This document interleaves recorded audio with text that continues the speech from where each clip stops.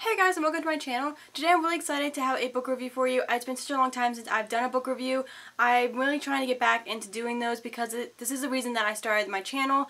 I just didn't realize how much hard work it was to do a bunch of book reviews, and because of my really lax reading schedule, I just haven't really found a book to review.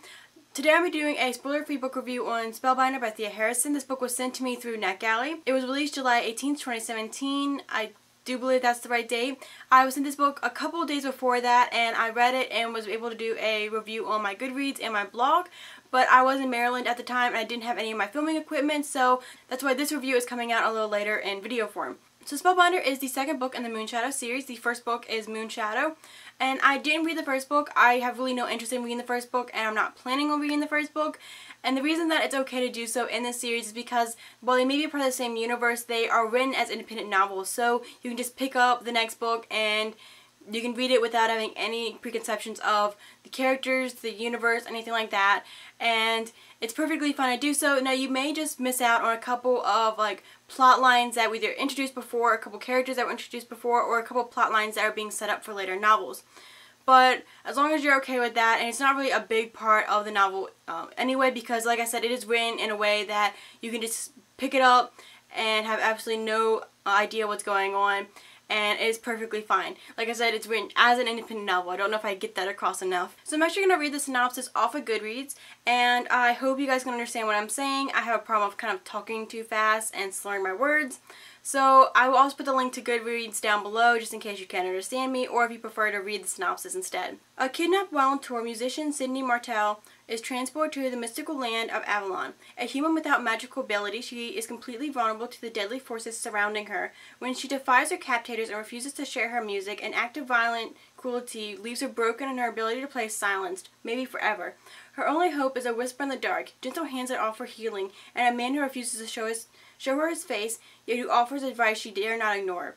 One of the most feared and powerful sorcerers in history, Morgan Le Fay serves a queen he despises, Isabel of the Light Court. Once a famous bard and advisor to kings, Morgan has been enslaved to Isabel for hundreds of years, acting as an enforcer and the commander of her deadly hounds.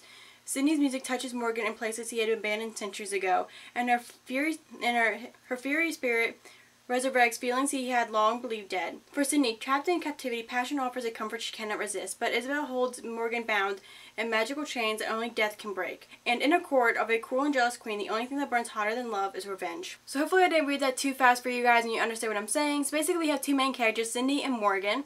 Sydney is a musician and Morgan is a magical bard, as well as the head of the hounds. And like mentioned in the synopsis, he listens to Sydney's music. He just falls in love with it as well as with her. I read the synopsis and I was really intrigued by it. I wasn't intrigued by the first one, which is why I skipped over that one into the second one, Spellbinder. Unfortunately, I was really disappointed by the world building skills. Thea Harrison just really fell short and left me in a cloud of confusion when it came to this. I really didn't know what was going on. I didn't know whether humans knew about magic or whether they were aware of the other realm, what was going on, all these other magical creatures. She just did a horrible job of explaining all that.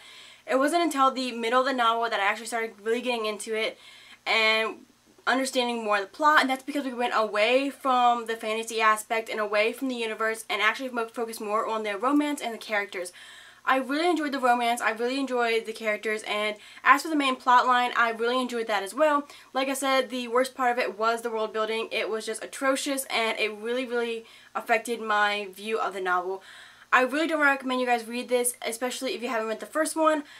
I don't see a point in reading either one. I just don't find an interest in either of them, and if the world building was as atrocious in this novel as it was with the first novel, then I really don't see a point in trying to read this one either. I know a lot of people are probably saying that you could just read the first one, but the first one has really nothing to do with the second one, and I don't see how reading the first one would really make you understand the second novel any better, because it just kind of follows different people with different plot lines. I'm just kind of at a loss here with this novel. I really wanted to enjoy it, but unfortunately it just really fell short for me. I've never read Thea Harrison's stuff before, and I don't think I'm going to read any of her stuff, and again, I just don't think that it's really worth it. I'm sorry if you're a fan of hers and If you really enjoy some of our other novels, or if there are other novels that are a lot better than the series, then please leave a link down below, let me know, and I'll check it out and see if it's something that I will be interested in, and maybe she can be redeemed in my eyes. Other than that, quick overall, world building sucked, characters were really good, loved the plot line, it was really intense, really action-packed, and kept things moving fast-paced, so that was really great. Other than that, not something I'm planning on rereading, not something I'm planning on spending my money on. I'm really glad that I actually got this for free and I didn't waste my money on this because it was a disappointment. I'm sorry that's not what you guys wanted to hear, but just a quick warning for any of you guys that are interested in going out and getting the book. So that is all I have to say about Spellbinder by Thea Veresen. I hope you guys enjoyed this video. Don't forget to comment down below your thoughts on this novel and this video. I would love to have a conversation with you guys, and I'll see you guys again soon.